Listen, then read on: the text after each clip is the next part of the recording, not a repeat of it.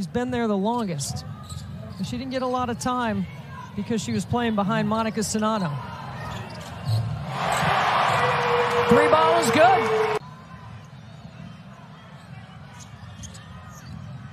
Amoore, good if it goes. Got it!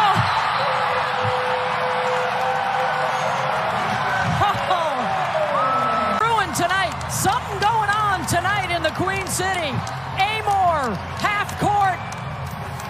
Message delivered. Game on. 14-2. Hokie run.